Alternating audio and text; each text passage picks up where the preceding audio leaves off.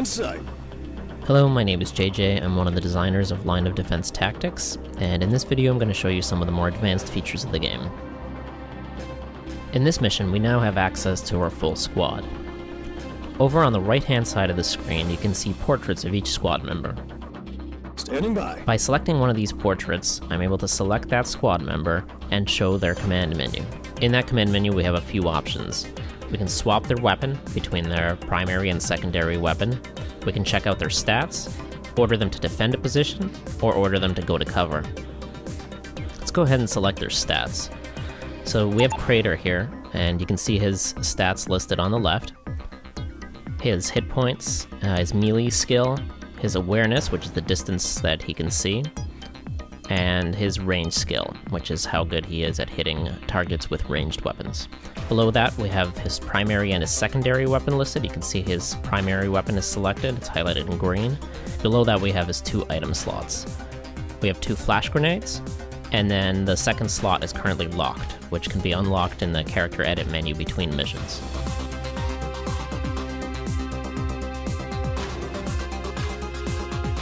So let's take a look at the rest of the squad. Here we've got Mash, who's our medic and pilot, Roach, who is our sniper and scout, and Thumper, who is our assault marine, and he's equipped with a machine gun.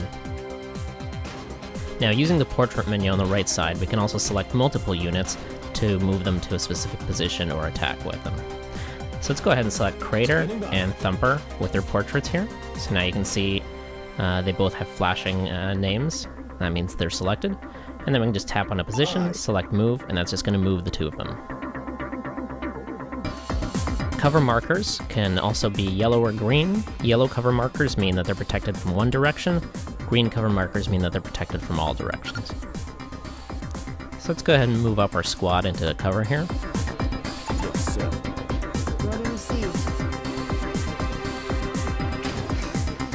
And then we want to wait for a good moment to attack this patrol. And to do that, we can just drag out the command line from one of our units onto an enemy and just let go, and then he's going to attack. As soon as the enemy returns fire, the rest of our squad will attack them as well. So that's one of them down. Now the other way to attack is, again, we can just tap on the enemy and select attack all, and that'll order our entire squad to attack.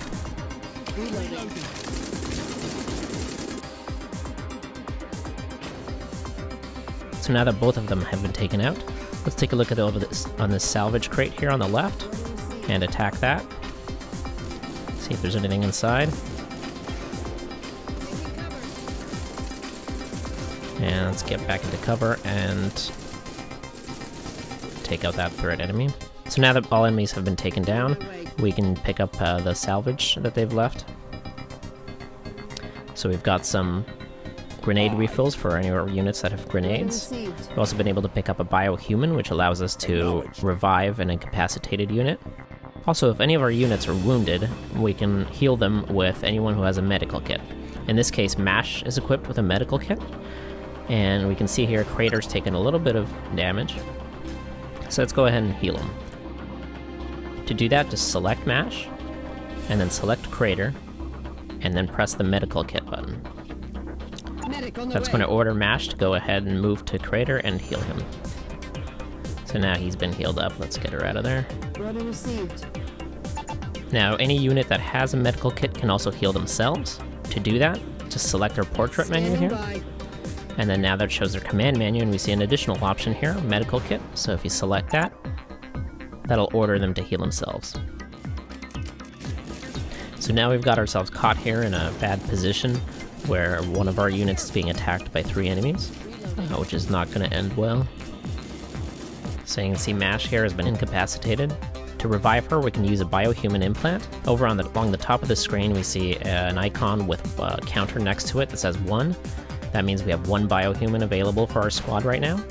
So all we need to do is select an incapacitated unit. So let's just tap on Mash, and then select the revive option, and that's going to bring her back to life. Now this way I've been able to set up a bit of an ambush here, and so we can attack the insurgents from behind with our revived unit. Engaging. Target acquired.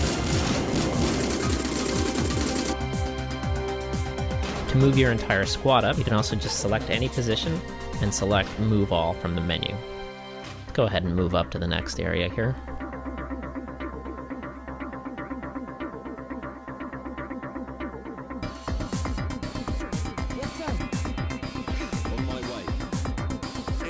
So now we've spotted 2 enemies. They look like they're in the middle of working, so they haven't spotted us yet. So let's go ahead and sneak up to them. To do that, we can drag out a command line from Roach and select Stealth Move when the command menu shows up. Now that he's in position, let's go ahead and throw a grenade in between. We can do that either by dragging out the command line and holding on a position to show the command menu, or we can tap on Roach and then tap on your target and select your grenade.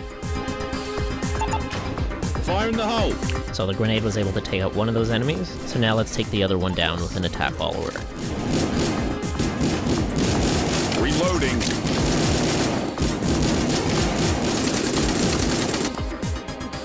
Now during a mission, if you need to check what your objectives are, you can always just hit the pause menu through the pause button along the top right of the screen, and then select objectives, and that's going to show you your list of objectives. If you need to get some help information, you can do the same thing, select the pause menu, and then select help.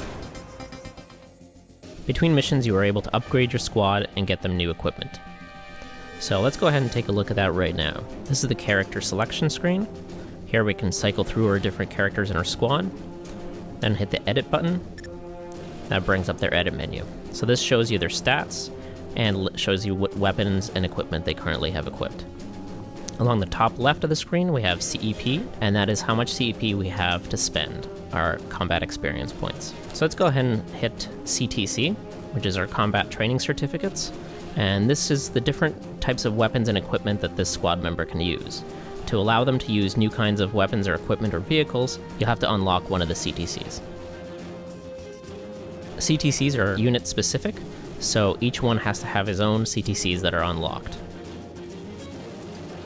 So right now, if we want Crater to have the ability to use machine guns, we'll just hit the machine gun CTC, pay for that, and unlock it. Now let's take a look at the weapons. Currently he's got a combat rifle equipped here. Now that we have unlocked his machine gun CTC, let's go ahead and equip him with a machine gun. So now you can see there's a machine gun available that's already unlocked. You can just tap on that to select it. Weapons and items work differently from CTCs. If you unlock a weapon or item, that becomes available to your entire squad, so you don't need to purchase multiple copies of the same weapon. Now let's take a look at the secondary weapons. So this is a much bigger list. And if we try to select a weapon which is unlocked, but this unit does not have the CTC to use it, we'll get a message that we can't use that weapon. Now let's take a look at our items. So this shows you the different items that you can equip in each item slot. So let's go ahead and select a different type of grenade from here. We'll use an APG grenade, which is an explosive grenade. And then if we want to equip a second item, we have to unlock the secondary item slot. So just select the secondary item slot, say yes to unlock it, and now we can equip a second item on this unit. So now let's go ahead and get his flash grenade back. So now we have both an explosive grenade and a flash grenade.